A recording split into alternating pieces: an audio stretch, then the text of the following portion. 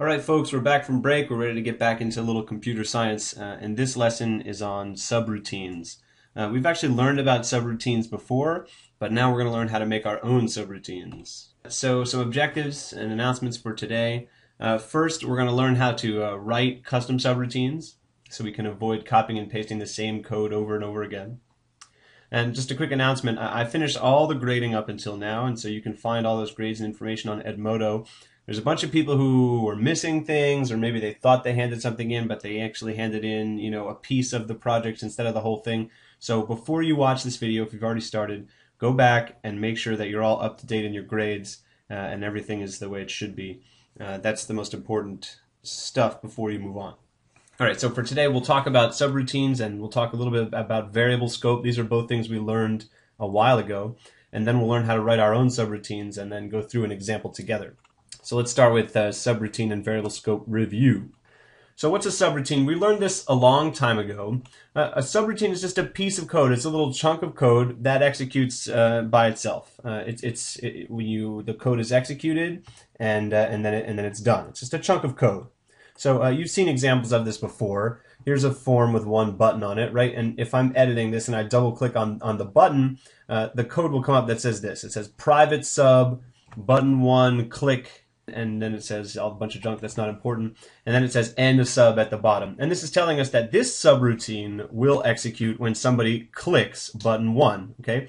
Any of the code in here, okay, anything that you put in there will run once somebody clicks the button, and then once we get to end sub, then nothing else will run anymore. So basically, everything in between these two lines of code runs when you click the button. It's a subroutine. It's a chunk of code that runs one line at a time, from the beginning of the subroutine to the end.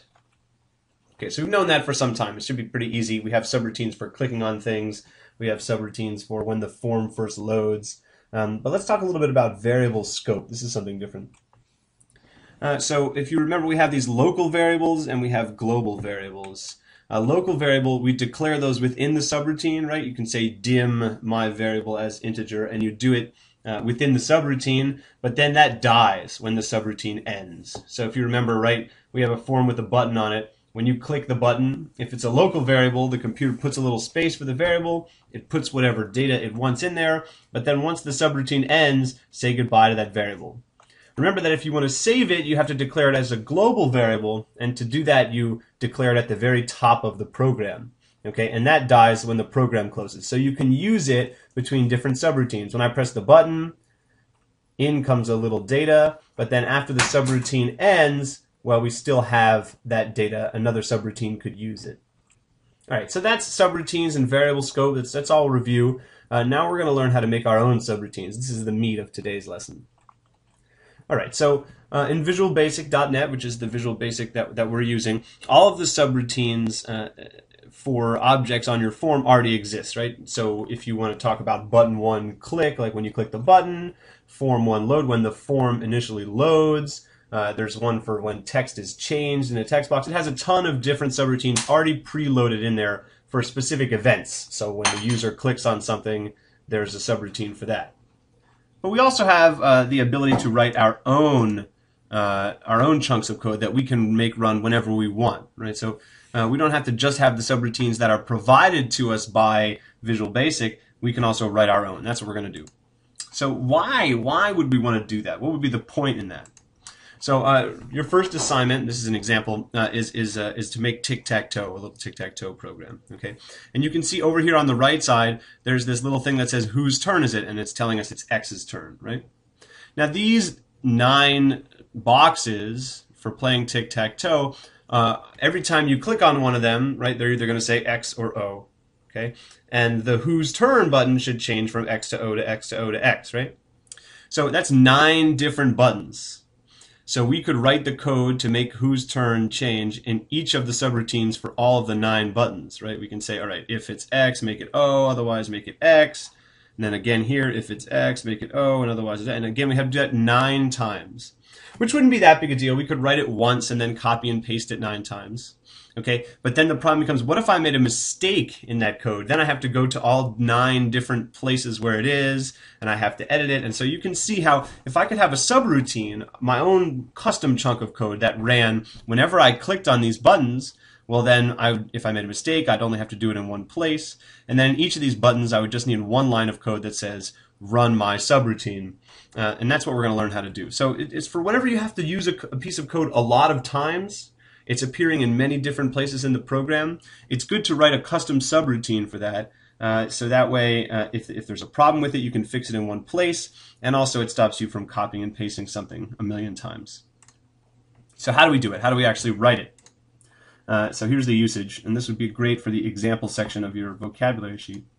You start by writing private sub, and then you write the subroutine's name with some parentheses that open and close like this. Okay, this is just like the form that you see for the subroutines that already exist. It says private sub button 1 click. Okay, but we're writing our own, so we say private sub, and then you give it a name. And again, you want to name it something that that makes sense. And that subroutine name, you can see I have an underscore there. Can't have any spaces or anything in it like that. And then at the end of the subroutine, of course, you need the end sub to tell the computer you're done with the subroutine. And then inside those 2 things, you can put any code you want. So whenever this subroutine is run, you can make it do whatever you want. All right, but so we've written, let's say, a subroutine. Now, how do we actually use it?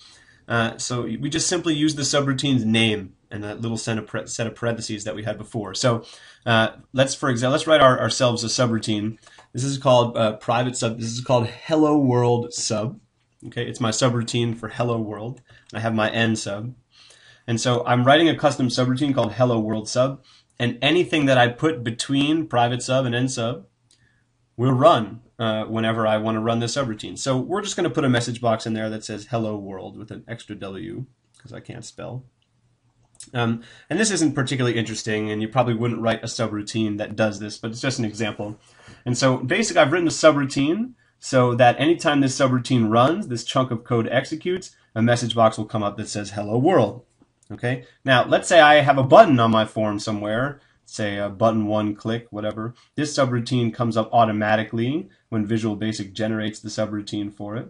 And if I want to run my hello world subroutine within the button 1 subroutine, all I have to do is call, it's called calling hello world. So I just say hello world sub like that. And that means that when somebody presses the button, this code will execute. It says, all right, run the subroutine called hello world sub. And so the code jumps up here and runs this subroutine. Interesting. So a subroutine can be called anywhere you want, and it's defined here between private sub and end sub. A little bit tricky. All right, so we're going to try an example. Hopefully this will make it a little bit more clear. And we're going to do the example that I just mentioned with tic-tac-toe. So if you haven't done this already, we're going to be working with that tic-tac-toe program. So what you want to do is pause this video if you haven't done this. And then you want to download this first assignment from Edmodo and extract the zip file to your USB stick and set it up, get it up and running so that you can have this on the screen and the video on the screen, and you can pause and work back and forth so we can do this example together. Okay, so here I am again doing the tic-tac-toe program, and like I said before, I have this label over here. It's called the Who's Next label. Okay, and right now it starts, X gets to start first, but every time we click any one of these 9 buttons, we want the whose turn to switch from X to O to X to O to X to O. Now there's more to this assignment than just that, right? You have to make tic-tac-toe happen. But for starters, every time you click one of these buttons, then we want this whose turn thing to switch to X to O. Now we have 9 different buttons. They're all pre-named for you because I was feeling kind. Okay, they're called the top left button, the top middle button, etc. Okay, I'm going to get all the subroutines up for them. Now notice as I double click on each of these, Visual Basic is automatically generating a subroutine, the middle right button click, for example. Okay, and you can see the private sub and end sub. This is just like the subroutine we learned how to make, except this is an automatic one that Visual Basic makes for when the button is clicked. But we're actually going to write our own in a second. And let me just get all these different subroutines up there. There we go. Okay, good. So here we have all the different subroutines for the different buttons. Now, every time I click one of these buttons, I want this X to go to O, or this, if it's an O, we want it to go to X. We want this to alternate, right, between X and O. Now, in each of these, I could write the if statement, if label, da-da-da-da-da-da, and then I would have to do that in each of these subroutines to make it happen for all 9 of the buttons, okay? And then, like I said before, if I made a small mistake, well, even if I copied and pasted it, I have to make the change in all of the different subroutines, and it would take forever. So instead, we're going to write our own custom subroutine that changes this from X to O to X to O and so on. Okay, we're going to do it together. So find some space on the form, whether it's up here or here, somewhere that is not inside a subroutine already. So right here would be a great place to write it, or I could put it between these two if I wanted, but I'm going to put it down here in some empty space. I'm going to write my own subroutine that changes that label from X to O and so on. So we start by writing private sub that says, hey, I'm making a subroutine, and then we have to name it. We're changing that label that says whose turn it is. So we're going to say like change turn, okay? And then you just have little parentheses like that, and you're done. The computer plugs into end sub for you, okay? So now anything that we put in here will be the code for our subroutine. Anything between the private sub change turn and where the subroutine ends. So what do we want to do in this subroutine? We want to make this label change from X to O and so on. Now this label is called the who's next label, so let's do it. So we're going to say if the label is currently X, we want it to be O. So let's do that. We say if the who's next label.text is X, well then what do we want to have happen? We want who's next label.text to be O, right? We're changing it to O. All right, that's easy. That'll only change it from X to O. We want to also change it if it happens to be O, then we want it to be X. So we could come down here and do a whole nother if statement, but that would be a lame way to do it. Instead, if who's next label.text is X, all right, then we're going to make it O. But if it's not X, well, then it must already be O. So remember, we have this thing called else, right? So we can say if who's next label.text is X, then make it O. If it's not X, that means it already was O. So we'll say who's next label.text equals X. So let's go through that one more time. We want to change the turn. If the who's next label is X, then we're going to make it O. Okay. But if the label is not X, well, that means it's already O, so then we want to make it X. Okay. Good. So we've made our subroutine. It's between change turn and end sub here, and it's called change turn. It's going to change whose turn it is, and we've done it with this simple if-else statement. So let's go ahead and run our program and see what happens.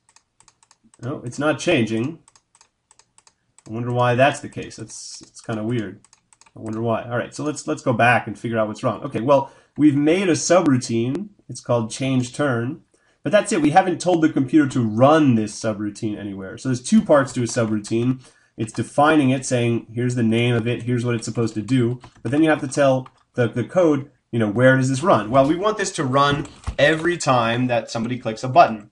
And so again, we're going to have to put this in all of the button code, right? But we're not going to put all these lines of code there. We're just going to say run my subroutine, which we say by using the name of the subroutine, change turn. Okay, so here we go. We're changing the turn if they press that button.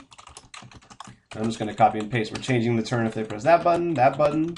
We always want to change whose turn it is, right? All right, let's get it for all of them. And there we go. Oh, there's one more hidden right there. Okay, now let's run the code, and I bet this time it'll work just fine. Yep, every time we click a button, it changes whose turn it is. Now there's a lot more to this tic-tac-toe program. We need to make this say X and this say O, and then we need to check to see whether somebody's won or not. But that's a good start for it. So again, we defined our own custom subroutine that changes the label from X to O. And then every time we click one of the 9 buttons in the boxes for tic-tac-toe, it says, hey, change the turn, run my change turn subroutine, which then executes this code right here. Now you got 2 assignments that deal with this. First, you're going to make that whole tic-tac-toe program go, which means not just the whose turn part, but also making the X and O's show up on the different buttons. And then you're going to go back and look at the project from last time, and whenever somebody loses or whenever somebody gets it right, you have to reset back to the beginning, right? You have to move the hangman guy back up to the top and change this back to 5 and make it green. And so what I'm going to challenge you to do is to write a subroutine that resets it. And instead of having the reset appear twice in your code, once for when somebody wins, and one for when somebody loses. Instead, you're going to have one subroutine that resets the whole thing. All right, so just some vocabulary. We already have the word subroutine in your vocabulary sheet, but you should go back and make some changes to it because we've added a lot of information. Particularly, you should put an example in there of how to write your own subroutine.